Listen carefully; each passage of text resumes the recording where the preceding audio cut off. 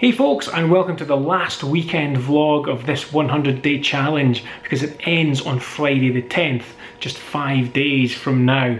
And today I've been making good on some promises that I made when I appeared on Julie Christie's Togs in Business webinar, where on the night I gave 3 live critiques of some photographers' logos.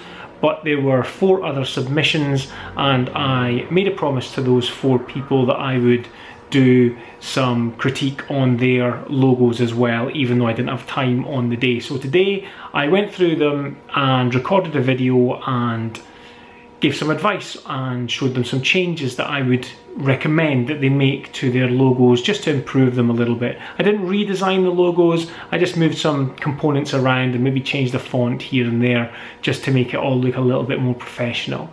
And I've had feedback from 2 of the people that I sent the critiques to today, and they were very, very happy, and that was great to hear. So it's something that I will probably offer as a service to people in terms of them not being quite ready yet for a full rebrand or a complete logo redesign, but they maybe just want some advice on how they can take their logo that they already have, and if there was a way to maybe just tweak it and polish it, then I could do that for them. I could do that through either an online consultation or in person if they're local to me. So I had fun doing it. It was really good, a different way to kind of use my knowledge. So it was an interesting way to approach it, and I really enjoyed it. So I would like to do some more of those.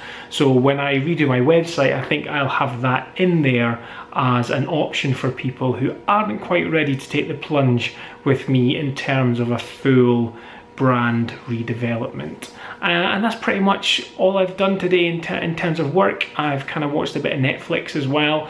Read an article today to say that Netflix should be banned in terms of being trying to build your business and stuff. It was an article with eight distractions that you can easily get rid of, and Netflix is one of those. But to be honest, it doesn't bother me.